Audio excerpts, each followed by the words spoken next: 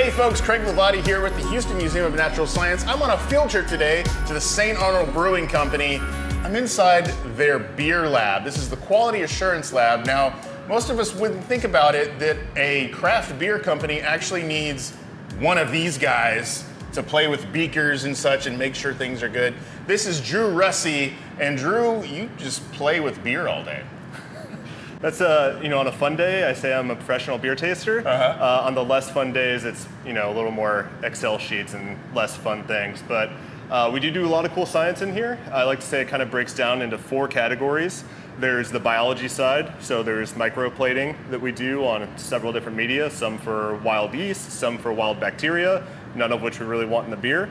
Outside of the micro, there's also the chemistry side, so we'll test for IBUs, SRMs, sometimes things like carbohydrates or polyphenols, things like that. And then there's also the fun side, which is the sensory side. So that's where we take our beer, taste it. We've usually had 3 brewers or sensory panelists taste every batch, every run, before it leaves for the distributor and before it leaves the distributor to the consumer. So we've definitely tasted everything before it gets to you. And then it's not science if you don't write it down. So there's a whole lot of data logging, a lot of time at a computer, typing it all in. So now we obviously know that brewing beer, that's chemistry.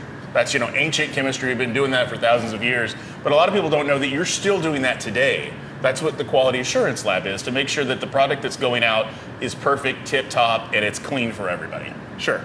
I would say I'm a biologist, so full disclosure. I would say it's a fine mixture of biochemistry, because while there is absolutely a lot of chemistry going on, personally, I love yeast, so we wouldn't have beer without yeast, and it was actually only fairly, in the history of people making beer, yeast is a fairly recent discovery, but there are living organisms that turn the sugar water into the beer that we enjoy.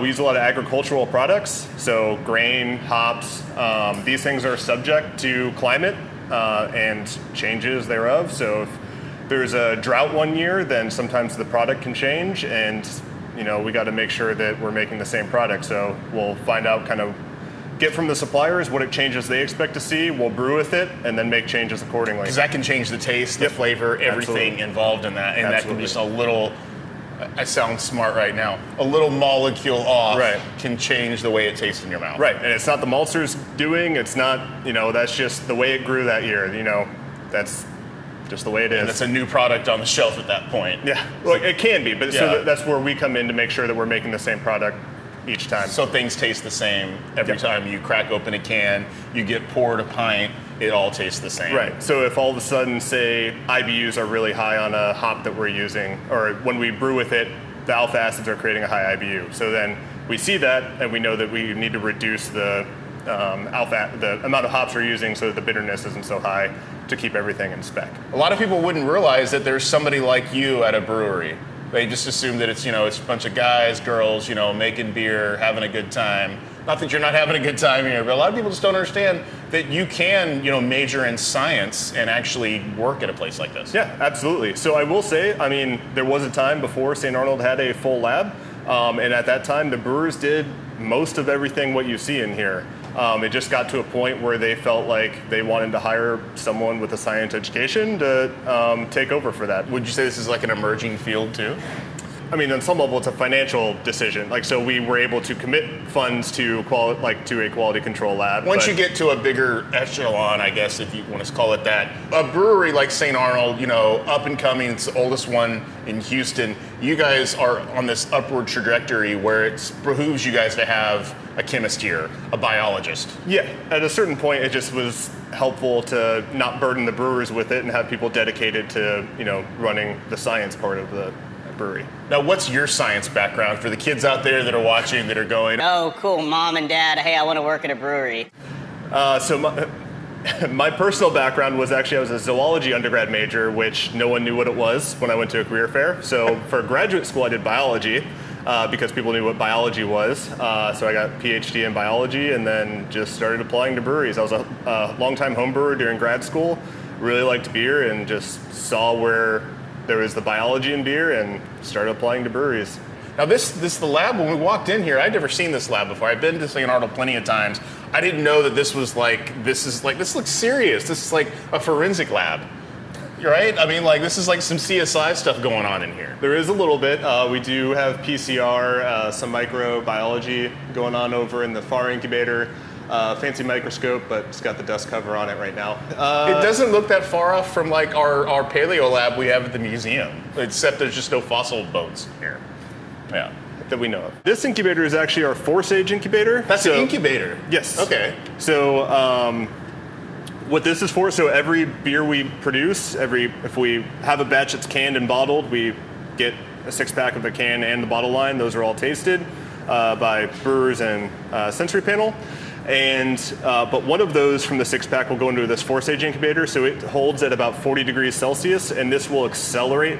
It's approximating the aging of the beer. So we're trying to destroy the beer as fast as possible to get an idea of how it might age. It's like shelf stability, so how it's going to be on the shelf. Exactly. Yeah. So if there's going to be a problem, hopefully we can catch it a week out as opposed to 3 months out. It's not exactly 1-to-1, but it's the best tool that we have for approximating the aging process.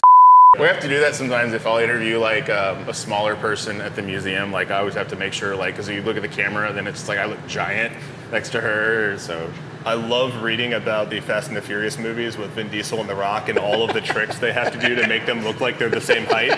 Because Vin Diesel's smaller. Obviously, The Rock is actually large. Yeah. And Vin Diesel is really tiny. Now we're here in one corner of the lab. This reminds me of high school chemistry class. There's the eye wash, there's all this kind of stuff over here. What is this thing? Looks like I would buy it at a certain store. Yeah, so this is this is a distillation setup for measuring VDKs. So it's acronym for a fancy word for diacetyl. Ultimately, that's what we're concerned about. And what diacetyl is basically popcorn butter. It's the same aroma. It's a very natural product of fermentation. Some yeast strains produce more than others. And that's... You don't want the popcorn butter flavor in the beer. It's okay at first, but eventually you want it to be cleaned up. So it's a natural part of fermentation, and then as yeast kind of picks and chooses what they want to eat and turn into alcohol, they'll eventually say, okay, yeah, now we want the diacetyl and bring in those precursors, and they'll remove it from solution. And then so eventually you have a clean beer that no longer has the diacetyl aroma in it. So whenever we brew lager, kolsch, or a new beer, we put it in what's called a diacetyl rest. So once it is close to terminal gravity, we close the tank and basically let the yeast go to work and clean it up. So when it first gets to terminal gravity, if you rush a beer, you can get a lot of this popcorn aroma in a beer, and then we let it sit, and then once we think it's clear, we'll actually test it and get a number and make sure that our diacetyl levels are below threshold. And that's the stuff that's going on out there in the big tanks, Yeah, right? We'll go and pull a sample from a tank and bring it in here and run it through this column, yeah.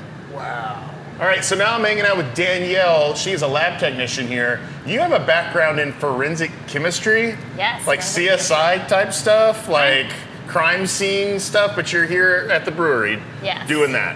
Indeed. So what does that entail? Over here, your job's a little bit different than Drew, it looked like. You have like the spinner and I'm using technical terms now. Of course. The spinner. Centrifuge. Centrifuge, sorry. So exactly what do you do? So I do a lot of basically almost all of our chemical testing on our in-process and then finished beer, and then a little bit of biology, but I make sure that our raw materials don't have anything weird going on that'll affect our beer later, like when filtering or its shelf life, and then also making sure, like I do our VDKs to make sure there's none of that in our beer, or to clear it so it can go to the next step. Testing for bitterness, our IBUs, the color, our SRM, and then different nutrients for, say, when we are making seltzers to make sure it will ferment correctly and things like that. So seltzer, it's a big hot new thing now, but it's also harder to make?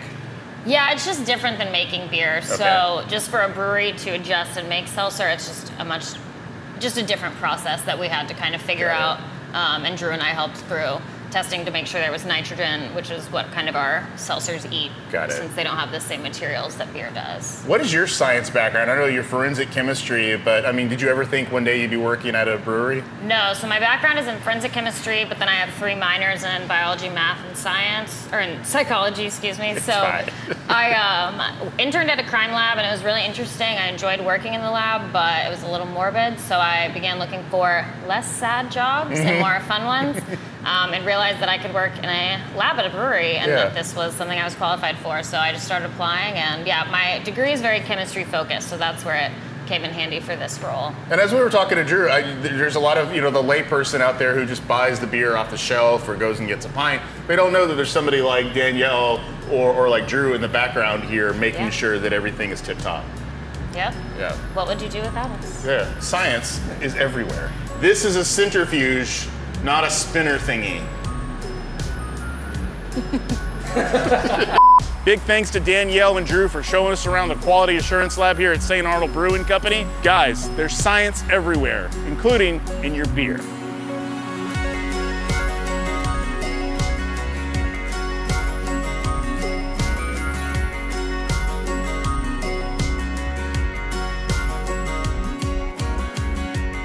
Hey folks, Craig Lavati here with the Houston Museum of Natural Science, actually on a field trip to the St. Arnold Brewing Company. St. Arnold Brewing Company, right? Yes. I always get that wrong. I always try to say.